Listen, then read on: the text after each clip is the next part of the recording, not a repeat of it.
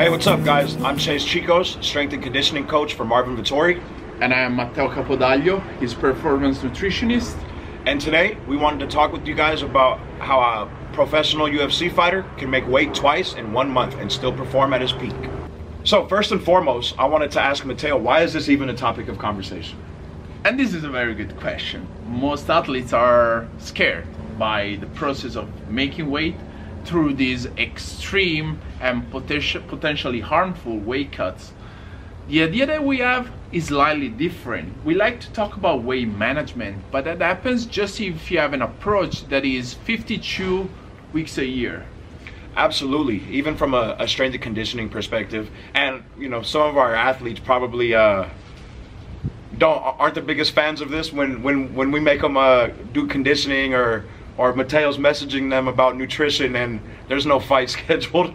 But I think it's absolutely necessary. These guys are full-time athletes. These guys are professional athletes at the highest level. And you know, if we get a call to fight in 6 weeks, and now we have to worry about getting into shape, now we have to worry about cutting weight, and then we have to worry about what we're gonna do, who the opponent is, worry about the fight. So many variables there to worry about. When if we're in shape, we stay in shape, our weight is within reach because we've been managing it. Now we worry about fighting. We don't worry about all the other variables going on. And I think this is extremely important, and the way we approach that game is just as that. Yeah, Chase, imagine if Dana calls you and he tells you you're gonna fight in 3 weeks, and you don't know the number, where your body fat is, how's your body composition at that moment. What are you gonna do?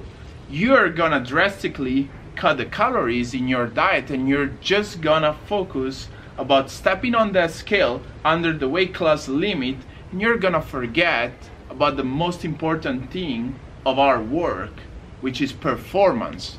Performance on the night of the fight. So if we stay ready, we don't have to get ready.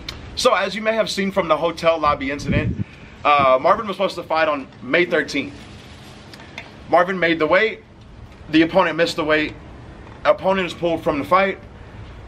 A couple days later, Marvin gets a contract to fight the same exact guy, exactly 30 days from the original planned fight. What's going on in your head when you find out that Marvin has to make weight again 30 days later? I wasn't that worried. That's because we have numbers on our side.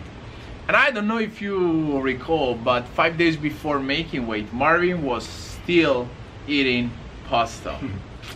And when I say pasta, as an Italian, I mean a big bowl, like huge bowl of pasta. Yes, I remember. The kind of bowl that will make your grandma proud. A lot.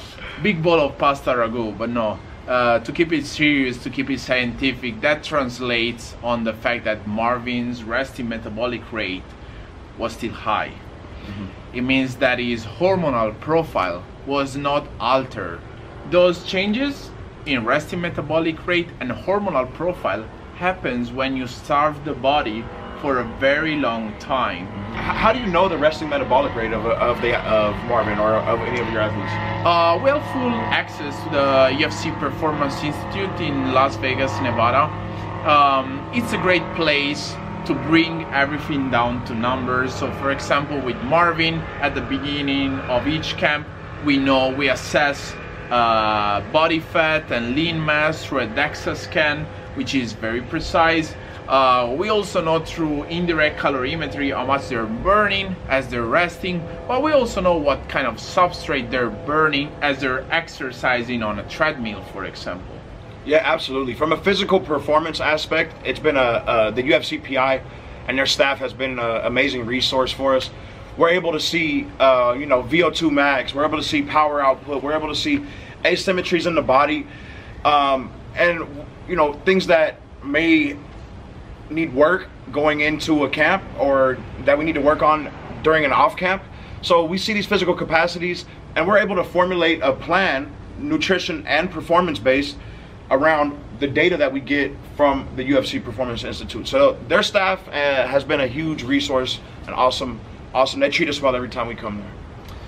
Yeah, and just to give some insight to our audience, a lot of people to make weight, they cut carbs, which is highly detrimental when it comes to performance.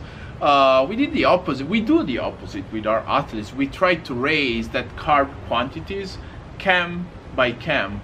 And I'm pretty proud to say, again, to keep it Italian, that for this camp, we could peak at around 6.57 grams of carbohydrates per kilo of body mass, and that is a lot. It's over 2,400 calories. 2,400 calories of just carbs in a day. And to build a little bit off what Matteo said, you know, for us, camp to camp, we're trying to progress each camp. So from a physical standpoint, you know, we get the assessments done just to make sure that we're headed in the right direction. The resting metabolic rate is headed in the right direction, because overall, we want to keep getting better. We don't want to just get back to the performance that we had in the last fight. We want to be better than the last fight. So each camp, we're trying to build, we're trying to build, we're trying to build, we're trying to build. And that's how we're building champions. That's how we're going to build champions, because we're going to keep making progress, and we're going to keep assessing these things. We're going to keep formulating the plan using science and the information that we have from the last camp, and in order to progress and optimize the performance of the athlete come fight night. Indeed, numbers, they never lie. They sure don't. And to wrap it up, here are our takeaways on how to make weight twice in the UFC and still perform at the highest level. Proper planning prevents poor performance. Always have a plan in place. If you fail to plan, plan to fail. The UFC is not an aesthetic competition, it is a performance competition. You just don't need to look good. You need to be strong, you need to be durable, you need to be sharp. As a professional athlete, this is a full-time job. You're not just a pro fighter for a couple months out of the year, you're a pro fighter for 365 days out of the year. Treat it as such. Well, Chase, I guess that's it for today. There's gonna be more of this. If you like it, subscribe to our channel. I'm Matteo Capodaglio, performance nutritionist. I'm Chase Chicos, performance coach. Thank you for listening.